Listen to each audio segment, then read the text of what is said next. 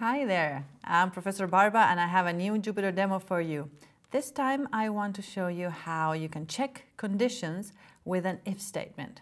So I have my Jupyter dashboard here with the previous demos that I have made for you, and I'm going to create a new clean notebook to start live coding with you and show you if statements.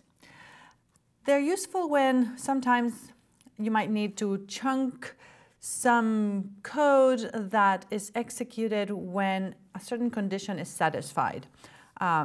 So you want to check for that condition before executing a piece of code. We can do that with an if statement.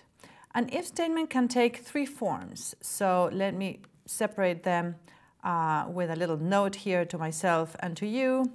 An if statement can take three forms. The first one is going to be just the if statement alone.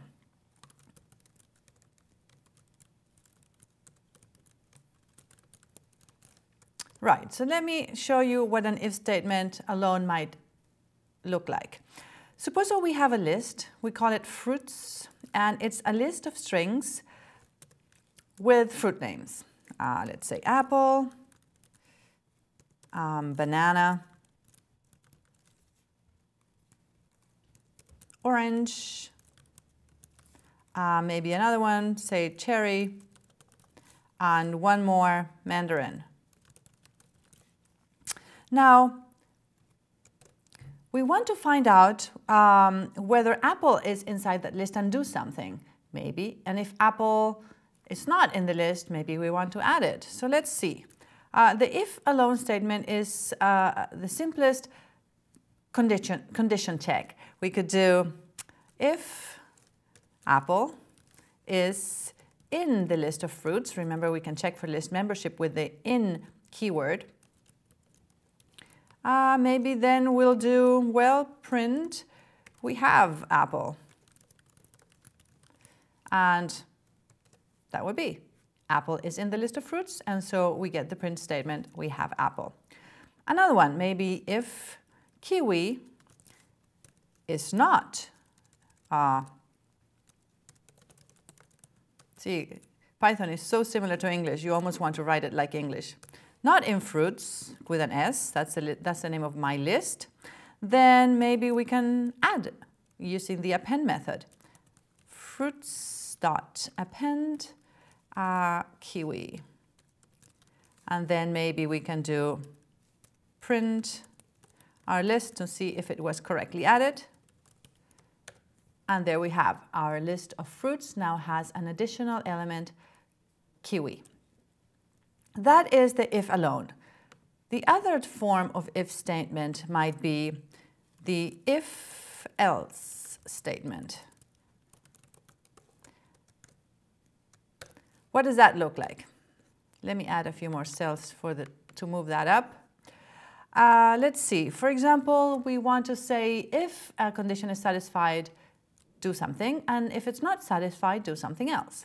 So for example, if kiwi is in fruits, then print we have kiwi. But if it's not, append it. So else fruits append kiwi. Let's see what that does.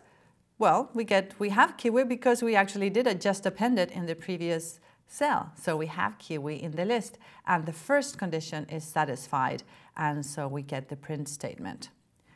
And the final one will be, the final type of if statement is the if, elif, which is a combination of if and else, and finally else.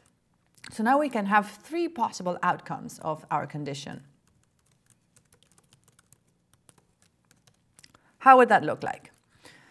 What could we do? Maybe let's try if melon is in fruits, Then we, as before, print, we have melon.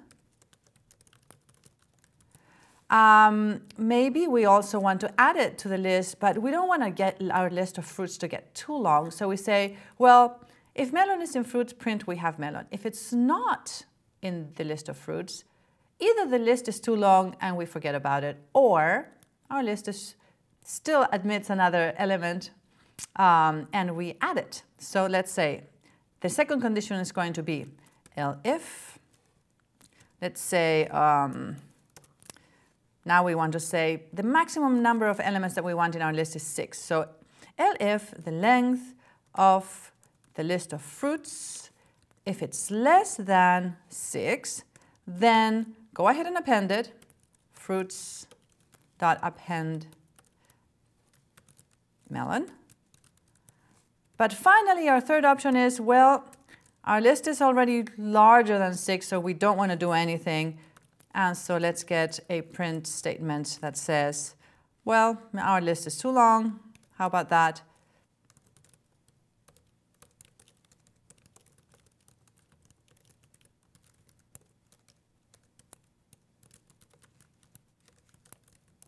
All right, what does that do? Well, what happened here is the first condition, if melon is in fruits, print we have melon. Melon is not in fruits, so we move to the next one. Else if the length of fruit is less than 6, well, it happens that the length of fruits, what is the length of fruits? It's 6. That is not smaller than 6. So this condition is skipped. And we go to the else condition and print the list of fruits is too long to append more. That is a quick demo with if statements, checking conditions in Python. I hope that's helpful.